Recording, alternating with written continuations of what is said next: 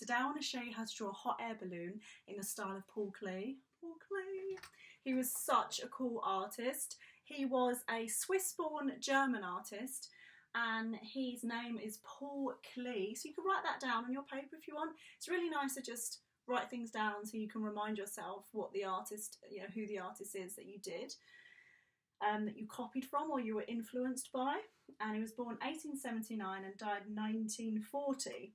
Now, he was known for painting, drawing, doing watercolours and printing. So what I thought would be really cool, today we can use his techniques, like his watercolour technique, to do our own balloon. And I've always wanted to go on a hot air balloon, always wanted to go. I actually bought a ticket to go and it expired and I still haven't gone.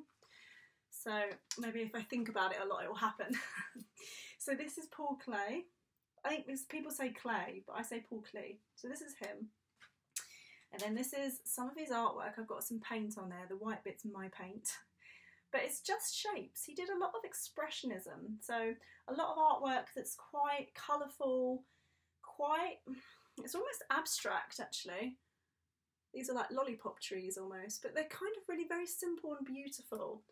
This one's quite nice. It's a house made up of cubes with the sun, and you've got a big red path. He's got an R in there, which is interesting. Something that might be quite nice for you to do. And then just his name's quite nice, with very simple shapes.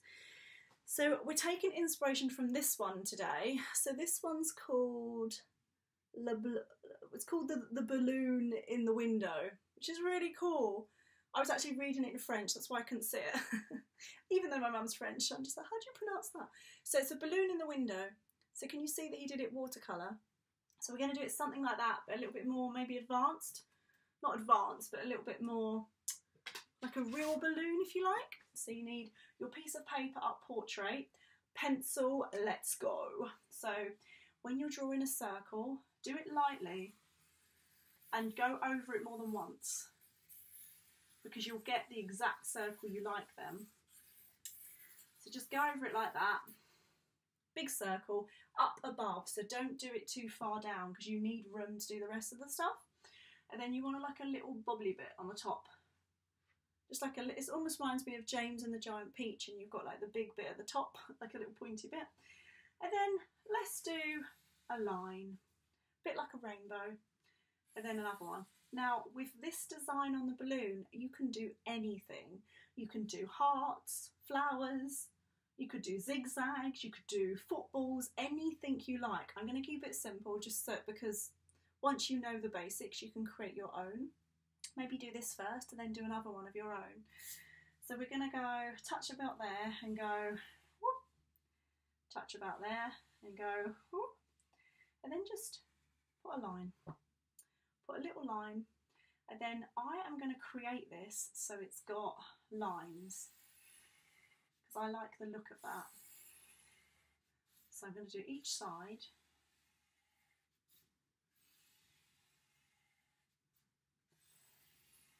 And as it goes in the middle, it gets bigger. So the middle bit's normally the bigger one because it's going round like an orange. That bit you wouldn't necessarily see, so you can rub that out. So you get a rubber and just rub it out, because it keeps the fun design if you rub that out. Okay, right, so that's roughly what you're looking for. Now the basket, so we want 4 strings, 1, 2, 3, 4. And any basket you like. I like to do like a little oval shape, like a pancake. Line, line, just join it up. Very simple. Doesn't have to be complicated. You can have circles there if you like, spots. Now, the way he does it is he's got different shapes, or the way he did it.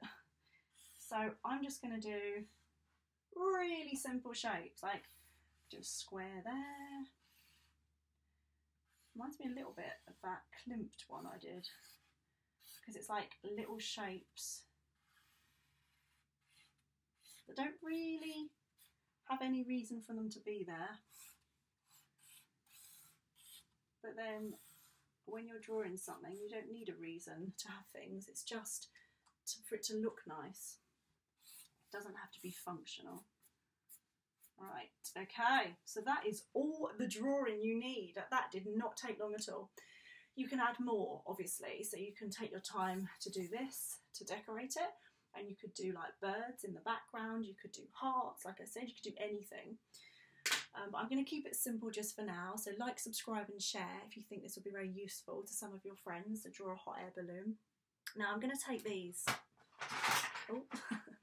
Ta-da! These are my favourite, I love them. They're my watercolour pencils. And I like them because they've got the bobbles on them. Can't open the tin now. I like them because they've got the bobbles. They tend to, I don't know why, but they're really good. They're good quality. So get hold of your watercolour pencils if you can. You don't need watercolour. You could use paint, or you could use chalk, but I just had something about watercolour that I think I want to use for this one. So I'm going to give a bit of a red. I'm going to do a red, and I'm going to outline the circle on the top.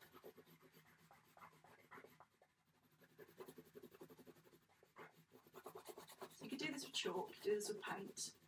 But I'm outlining it like that. So make sure you outline it before you colour anything in.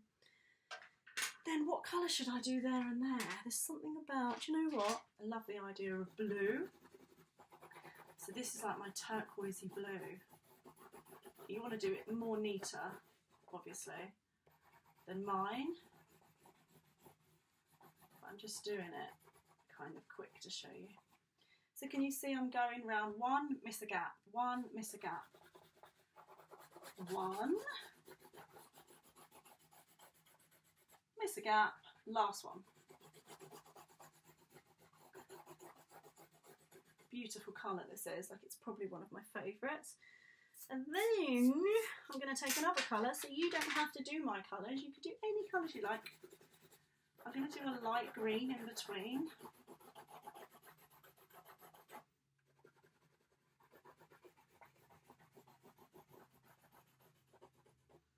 Just because I actually really like light green. Green used to be my favourite colour. It's funny how you change, isn't it? Because sometimes you're like, oh, I actually don't like that anymore. Now, I think it would look kind of cool if I did torn between a dark purple or a light purple, but I think I'm going to do dark. Can you see that I'm not colouring the whole thing in on any of it? I'm just doing the edges, and I'm going to show you why. Let's do the basket brown. Okay, guys. So, now you're going to get your water. Pause the video if this is super fast. Yeah, pause the video. So we're going to go. Water. So it turns it into paint. Looks awesome. And the more water you put, depending on what kind of paper you have, it doesn't matter if it splodges or gets a bit squiggly. Like if it goes a bit weird, basically, if it smudges and everything, that is ideal. Because can you see that mine's dripping? I quite like that. So don't worry, because if you look at his work, a lot of it, it's just like bleeding. It blends into each other. He used watercolour paper by the looks of it, very thick paper. So you could use that, but I'm not using that. I'm actually using quite thin paper, and it still is okay. So don't feel that you need to use that. You could try to see what it's like for you, but you don't need it to do this. I like to do things on normal paper, and then if I love doing it, I'm like, oh, I might ask for some watercolour paper for my birthday or whatever, because you don't need to have everything to draw it. You could just try it now and see how you get on. Right, now, it'd be quite fun to do drips, isn't it? But I'm going to do this bit. So what I'd like to do is choose a colour I love. So yellow is always nice, isn't it? So I'm going to do like yellow there. I'm just going to have a go, and I want you to have a go, just picking colours you love. And I'm not colouring the whole shape in. I'm just doing around the edges. I do like red.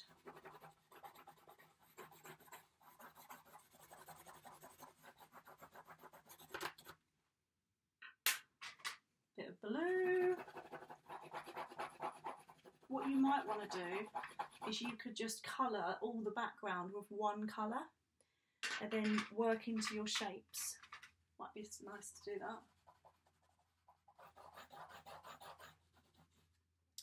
Can you see that I've got my black pen still showing? So you might want to outline it with black when it's dry. Okay, right, that is pretty much it, because then I take water. I'm just going to carefully, and I don't know, I love the way it's dripping at times. Yours won't drip because you're probably doing it upright. But can you see how you can fill in? Just use the colour you've got and just spread it across with a big brush. It's really lovely. It's like it goes into nothingness. Love the way it blends. And I love the way it looks a bit messy, if I'm honest. It's really nice. Like that I love. The way it's just smudging the blue and the green together. I love it. So this purple could literally go out of the purple shape. So it's all about smudging colours and just having a bit of fun with it. Don't worry about whether it looks messy or not. Once you've done that, you might think I'm going to let it dry because you can't go over it once it's wet. So you could let it dry and you could just colour more in.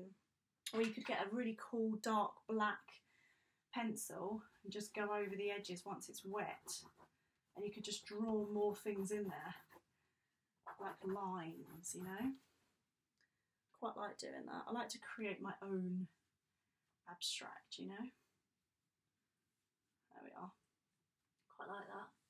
So you just have a go at doing a really cool, like watery picture. Then do the strings in black if you can so it stands out. I would probably, it's too wet, but I would go over here. I'll show you actually, if it's too wet and you go over it, it doesn't smudge very well. But I would make this another shape and really smudge in. You just want to really create more colours all over the place because that's the style of Paul Klee or Paul Klee, where it's just everywhere. It's like blended all into one with a big brush. So if you keep going back to there, bright colours, isn't it? Really bright colours. And look at that, I'm not sure what that is, but it's kind of cool. I think it's me. I'll actually put that on there, I quite like it. But think about all the different dark colours. You could outline it in black. Outlining it in black makes things stand out. So you could outline the balloon in black if you wanted to. You don't have to. But Paul Klee was all about bright colours with, you know, black bits here and there. It kind of looked cool. So have a go. See how you get on. Do a really cool background.